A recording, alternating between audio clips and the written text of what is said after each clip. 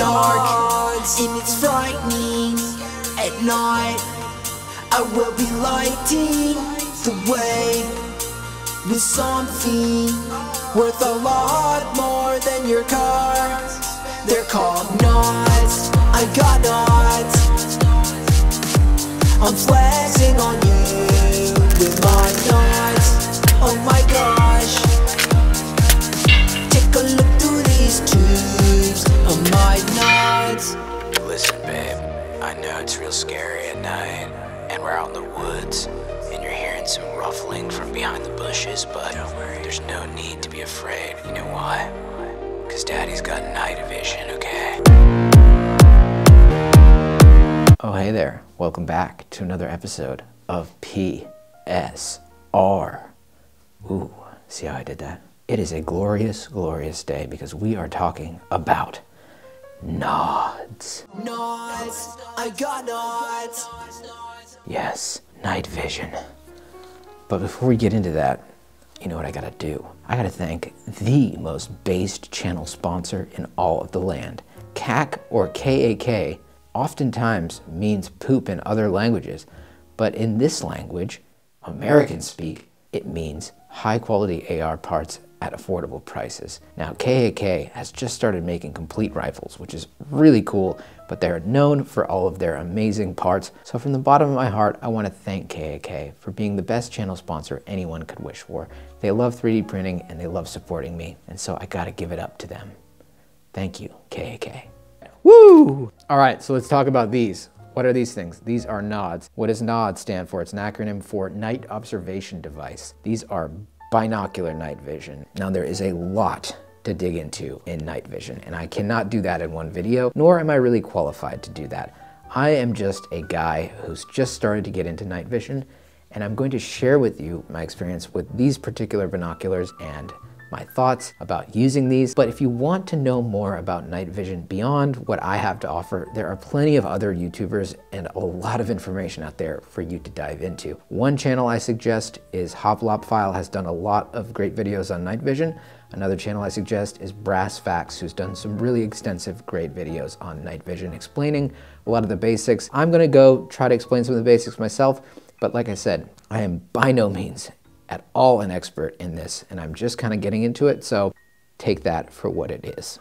Now, before we get into talking about these nods and my experience with them, I do want to give a little bit of a disclaimer about how I got them. So AGM Global Vision, the ones that make this product and the ones that sent me it, they are a company that specializes in thermal and night vision products, and they reached out and they said, hey, we want to send you nods. Do you want to get some nods? And I said, brah, send nods, brah, no way. So they're like, yeah, way, we'll send you nods. And I was like, okay, what's the catch? And they're like, no, just make some content. So that is the relationship. So let's talk about these goggles. So these are AGM Global Vision NVG 40 3 APW binocular night vision goggles. They use image intensifier tubes to amplify the light, and that is essentially what night vision does. Now, analog night vision is different than digital night vision. Analog night vision, as it is right now, is still superior than digital night vision, but digital night vision is slowly creeping up and starting to get a little bit better. But analog night vision is still the preferred method. Now, in pitch black total darkness, you will not be able to see anything with night vision goggles. No matter how nice the tubes are, no matter how nice the goggles are, you will not be able to see without ambient light. What these essentially do is amplify ambient light. Unlike your naked eye, they need just a tiny fraction of that ambient light to be able to see and identify things in the dark. Now, Photonis, who makes image intensifier tubes, recently put out a video visually explaining how image intensifier tubes work, and I think it's a really great way to just visually see how they work. So there are three main elements of an image intensifier tube. There's the photocathode, the microchannel plate, and the phosphor screen. Photons go through the photocathode and get transferred as electrons. And once those electrons hit the microchannel plate, they become multiplied in kind of like an avalanche effect. And those multiplied electrons, once they hit the phosphor screen, then come through the phosphor screen and deliver the intensified image that you see through your night vision device. Now there's two main shades or colors of phosphor. that are used. There's green and white phosphor. These particular binoculars, because it's got the 3 APW at the end of the designation, it means that they are Gen 3 tubes and they are white phosphor tubes. I know that they are Elbit tubes because I was sent a data sheet with this device that shows the technical specs of the tubes themselves. They are around 2000 FOM with a signal to noise ratio of about 31.6 on each tube. Now I know that's a lot of information and you might need a slight TISM in order to fully understand that. If you want to dive deeper into it, Hoplopfile did a great video on how to understand all of these data sheets and specs and stuff. I haven't put my eyes through any other tubes other than these and a couple of other PVS-14s that my friends have, so I really don't know what a Gen 2 tube looks like, but you can get these particular goggles in Gen 2 Plus or Gen 3. Now the current generation is Gen 3, so these are the current generation night vision technology. These goggles are offered in both Gen 2 Plus and Gen 3. The Gen 2 Plus retail for around $4,500, and on the high end, the Gen 3 tubes from AGM for the NVG 40 retail around $8,500. Now I know you must be saying, holy shit, that's a lot of money, and yes it is. And it's something that you've got to think about if you want to get them, is whether you want to invest that much money on night vision, if it's something that you're going to use a lot. Is it something that you want? Is it something that you can utilize in your daily life? Or is it just something that you want to post on Instagram to look cool? So cringe. Those could all be legitimate reasons, but it's really up to you whether or not you want to invest in it. Your experience in the night vision, looking through the goggles, is primarily dictated by the quality of the night vision tubes inside of that unit. Now, the other features like the optic quality, some of the ergonomics, and some of the other features are dictated by the goggles themselves. So let's talk about the features of these goggles. Now, these goggles offer manual gain control, which allows you to change the brightness level essentially. Now, these goggles also feature auto gating. If you're in your mom's basement all day playing video games or in the dark jacking off, and then you go outside and it's a bright sunny day, you're going to be like, ow, my eyes. The night vision goggles are better at that than you. So if there's a bright light that comes into the goggles when it's super dark, it's going to adjust for it on the fly. Now, similar to other night vision goggles and pretty much the industry standard, these goggles do come with a dovetail mount, which allows you to connect it to a swing arm that allows you to put your night vision device on a helmet. What you're able to do then is wear the goggles instead of just holding them. That way your hands can be free. Now, dovetail is what you'd want to go with in my opinion, because it is the industry standard, but if you wanted to switch it to something like a bayonet mount, you can switch it. AGM does make a plate for these so that you can adapt it to a bayonet mount. These goggles come with sacrificial lenses as well as these caps for the front of the lenses. Now, if you're not familiar already, night vision tubes are extremely sensitive to light, and if you leave them out in the daytime, especially leave them on in the daytime without covering them, they will essentially burn light marks into the tube permanently, and that's how blemishes happen. They can happen just also over time, but if you don't take care of your night vision, your investment could potentially be very much ruined. Of course, just a little bit of a flash of light for a period of time will be fine. You'll get essentially a temporary kind of little burn mark on it, and then it'll go away, which has happened with these before, and that's completely normal. If you're gonna sit them down and have it pointed at a lamp, for example, for an hour or two, you might run into some issues. So what these rubber caps allow you to do is cover your device when you're not using it, and in addition, they have little tiny holes in them, which actually allows you to see through them during the daylight. So this acts as a protector of the tubes and a way to protect it physically from any objects that might hit it, as well as the sacrificial lenses, which you can just screw on the end, and those will physically protect the lenses. Now, another great feature of these goggles that isn't present on some other devices is this articulating feature. So these come out like this, and when you put these out, it turns the device off. So when they're mounted on your helmet and you want them out of your way, you just flip them up, and not only will get it out of your way, but it'll also turn the device off in case there's a bright light or something, or if you just want to just flip it up and kind of forget about it for a bit, that allows you to turn the device off immediately. If they're sticking forward and in their normal deployed position, if you flip it up, there's a lot of weight in front of your head. So what this does when you bring it out allows you to kind of hug the front of your helmet a bit more. Now, a lot of people don't realize that when you use night vision, you have to manually focus just like you would a digital SLR camera with a manual focus lens.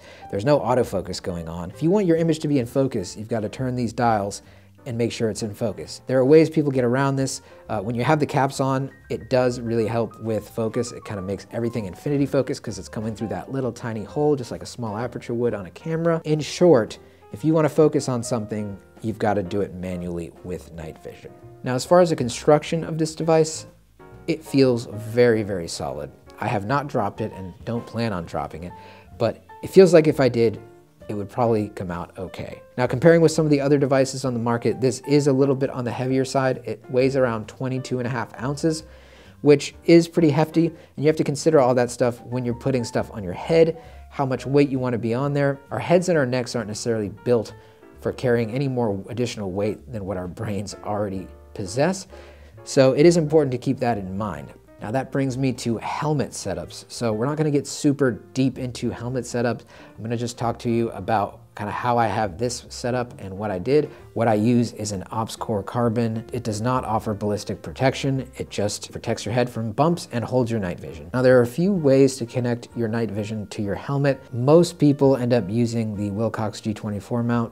I did not use the official Wilcox G24 mount. I know, it's a shame. I bought the Chinesium version. It was like 70 bucks versus the Wilcox, which is like $450 to $500, which I get it. You wanna be using something nice to hold your night vision, and if it's this expensive, why not buy the Wilcox? And yes, you're probably right. Actually, I'd heard that some of the knockoff versions were okay, and so I bought one, tried it out, and it's been working great. I probably will get a real Wilcox sometime soon, but it is a G24 style mount, and that is what most people go with. Now I got a couple different fail safes on my bump helmet. I have 4 different hooks that I hook to these rings, which allows these goggles, if the mount for some reason comes off, to clamp on to my helmet and at least hang and not hit the ground in case a bump knocks these off my helmet. I do want to give a brief shout out to Dynamic Fuzz, who gave me this multicam tropic fuzz that's just like a Velcro. It holds wire and stuff. Really cool looking setup for my helmet, thanks to Dynamic Fuzz. Now while we're on helmets, you can mount a battery pack on the back, which would extend the life of this night vision goggle, which, by the way, lasts 20 hours on a AA or a CR123A battery here. The compartment is water sealed and everything. I find the battery life to be very adequate for what I use it for. As far as the weight goes, I have a set of weights on the back of my helmet to distribute the weight properly. Some people use them, some people don't, but I find that with the weight of these goggles, if I'm not counterbalancing it and using a counterweight, it does get a little front heavy and my head tends to tip forward, which kind of gives me some fatigue in my neck. So even though you are adding more weight, it is balancing the weight out. And so that's what I've done with the back. Some people also put battery packs back there, which give you an additional battery life, and those will just connect to your goggles. AGM also does make a battery pack for these goggles. Now, another feature of these goggles that's great is there is an IR light built in. Now, if you turn this knob on, turn the goggles on, and then pull it out and then turn it another little rotation, a IR light will start shining, and you won't really be able to see it with your naked eye. It'll just be a tiny little red light, but when you look through the goggles, it's like a giant flashlight is coming through them. If there are absolutely 0 ambient light sources, this allows you to see in the dark. Although other night vision goggles will be able to also see that signature and that light. So that is somewhat of a downside. All right, so that's a little bit about these particular goggles and this model. Now, what was my experience actually looking through night vision for the very first time? The feeling of being in the dark and not being able to see really anything or make out any kind of shadows, and then putting on the night vision and seeing everything, the shadows, the highlights, wherever you look, is truly breathtaking. The first day I got these, I went to the beach, and at dusk, when the darkness started to come in and the stars started to pop out and the sun faded over the ocean, every shadow, every little detail, looking through the ripples of the water, you could see perfectly. And then when I removed it, couldn't see it at all. But for me, it was a feeling of pure shock and amazement when I first looked through them. Now, I don't know why the other people at the beach started running away when I walked toward them, but it was a beautiful experience. Seriously though, there were a group of people parked like right near me, and they never saw me at all because they couldn't, but I could see them. And that's the great part about night vision. And when the sun fully disappeared and the stars came out, that's when the show really started, because you can see so many more stars in the sky with night vision. I'm just saying, the stars look insane. If you can see only a couple with your naked eye and you put on the night vision, you will be able to see hundreds. There is no color when you look through night vision. It's just kind of shades. It's almost like a black and white photograph. It feels very analog. You can see the grain, and the grain is kind of dancing in a way. These are letting in a ton of light, and so there's a very shallow depth of field. There are devices you can put on the front of these which allow you to change the aperture, basically. DIY ones, and there's also ones that you can buy. Those essentially allow you to change the depth of field. Depending on the lighting conditions, that might be what you want to do, but I haven't done that yet. I just put these little bikini cover caps on if I want there to be more depth of field because of the little tiny holes in here. So while looking at the stars with nods is absolutely incredible and a life-changing experience, not everyone gets it just for that purpose. I wanted to see what it was like to shoot some guns while wearing nods. So that's what I did. And I got my cherry popped with a machine gun, which is the best way to pop one's cherry, using night vision. A friend of mine who has an SOT brought his machine gun AR lower. It's a 3rd pin lower, and he brought his 22 upper with it, which is suppressed, and that is chef's kiss. We started right around dusk, and you can tell when it's just around dusk, it is a perfect time to get footage with night vision. And that's a lot of the footage that you'll see with night vision and nods is kind of just at dusk. So we got some amazing footage. And I shot this 22 LR machine gun under nods, and it was absolutely incredible.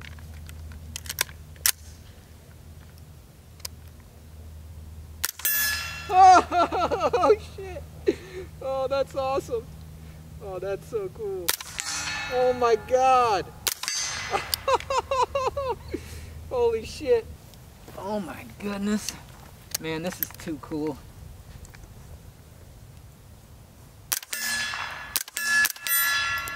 Oh my god.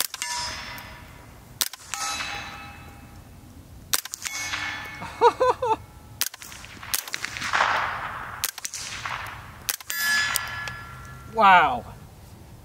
Do a little giggle here. Oh my god. Oh, that's so cool, man.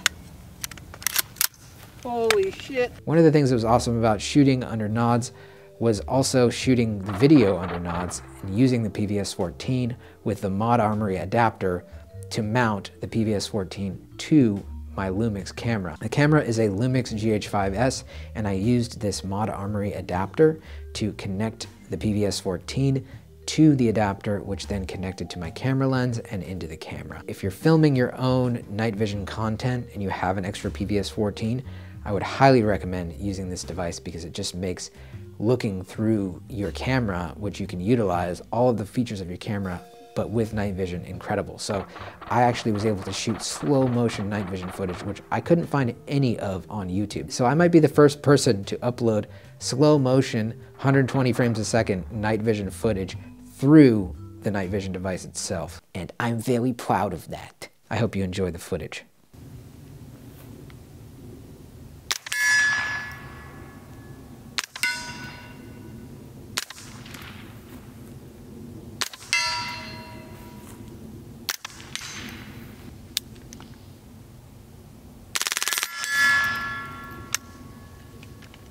So how exactly was I hitting the targets if I wasn't holding the optic up to my eye and looking through the optic?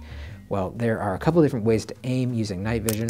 There's active aiming and there's passive aiming. Active aiming is using a laser device or some kind of IR device in order to identify the targets and adjust your aim. And then passive aiming is looking through the optic itself, such as a holographic sight or a red dot. The great thing about a laser is that you don't have to hold the optic up to the lens of the night vision, but the downside to the laser is that other people can see the laser. So if they have night vision, they can see, and you're basically saying, I'm right here, I've got this laser, like this is me, here I am, I'm a target.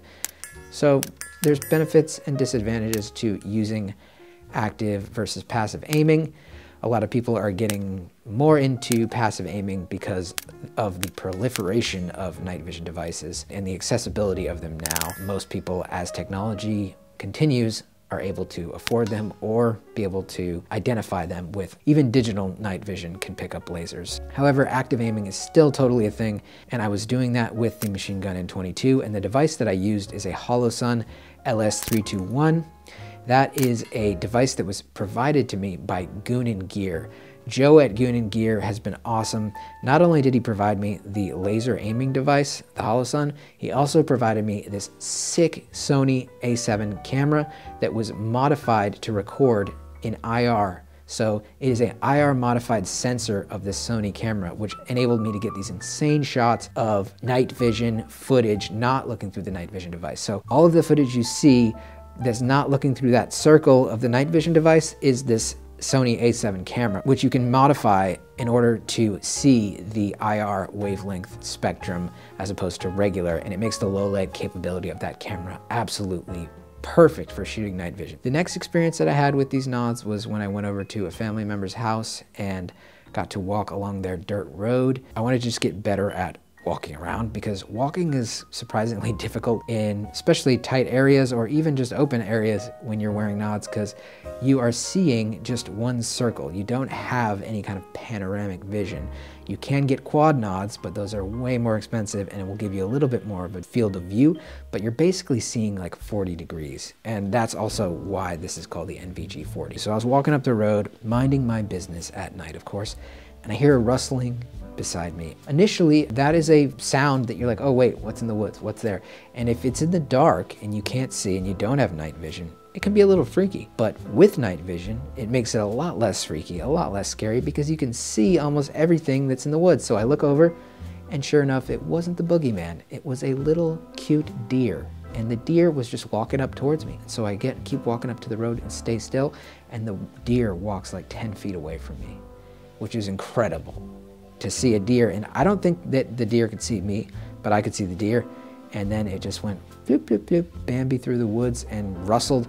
And now I know exactly what that sound is. Anytime I'm walking at night, even if I don't have nods on, I'm like, oh no, it's not the boogeyman. They're not gonna eat me. It's a deer. It's just little Bambi. To identify what things are, I mean, that is the best part about night vision, is when it's dark, you can identify what something is, and that is the huge benefit of being able to see in the dark. During that walk, I also got to see some shooting stars, which were incredible. Shooting stars, if you're out in the middle of a non-city area and you're out in the country, you can see a ton of them with nods. So that's another thing that's awesome. So the third experience I'll highlight with these nods was when I went out to shoot with my buddy Matt at night at the range, and he brought his suppressed Remington 700. It's utilizing a Screech Owl chassis, and it's in 300 blackout. So JTAC Industries makes this really nice chassis for the Remington 700, and he has a shorter barrel on there, and it's suppressed, and the thing is so damn quiet. It is absolutely mind-blowingly quiet. You don't need ear protection whatsoever. There's no concussion. It essentially equates to the sound of a mouse farting.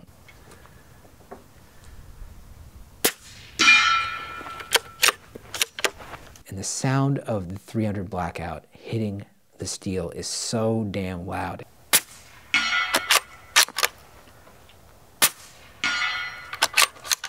So I shot with the Sony A7S that was infrared modified and the GH5S with the PVS-14 and got some incredible footage.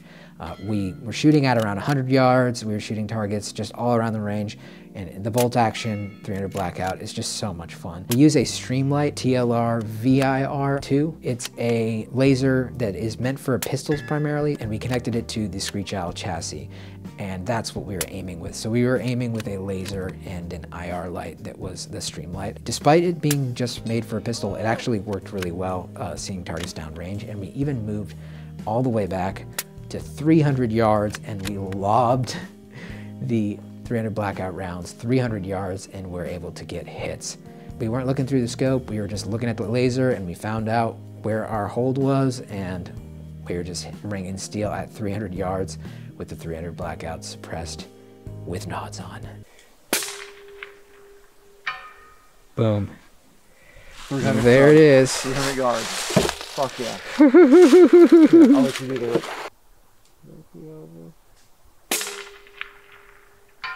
Woo! Yes.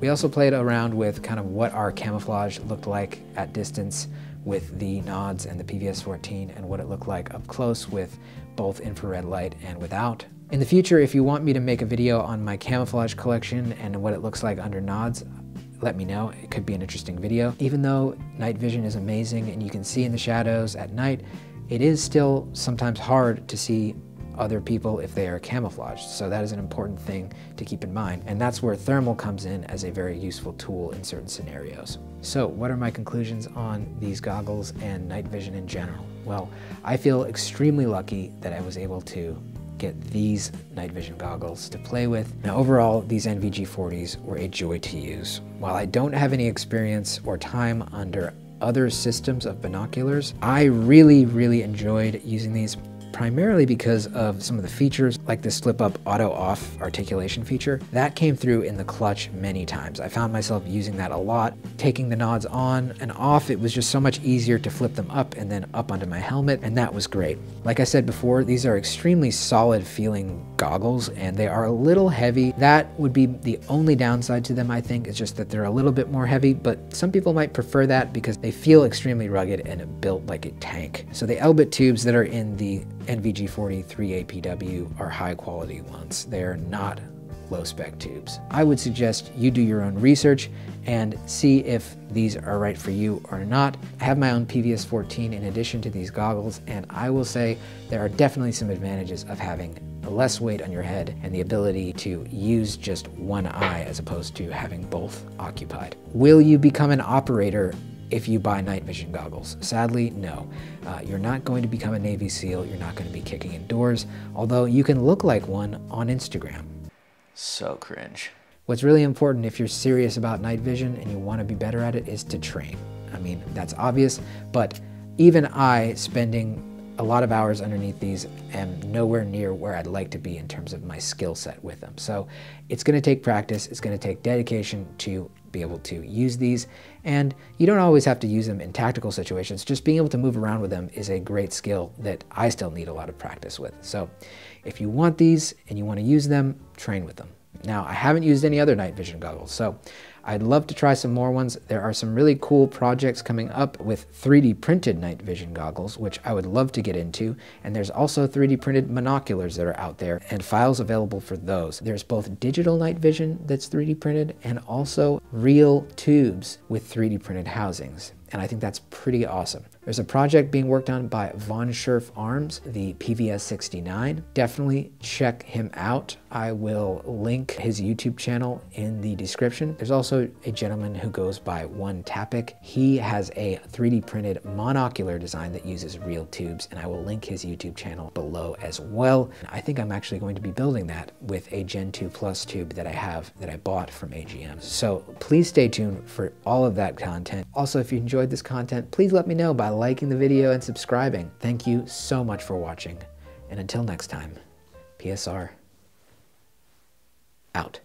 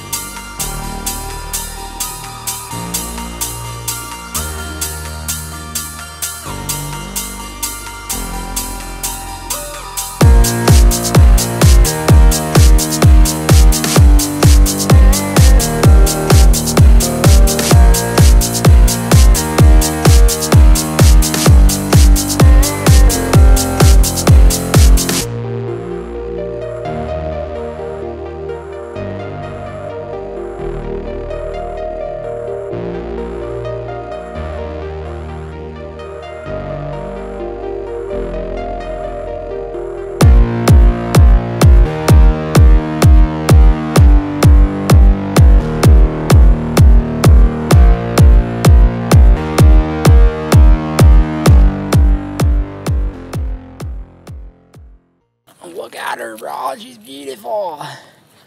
She's so beautiful, dude. It's so dark, and she just looks so good in the dark, dude. Oh my god, she's beautiful.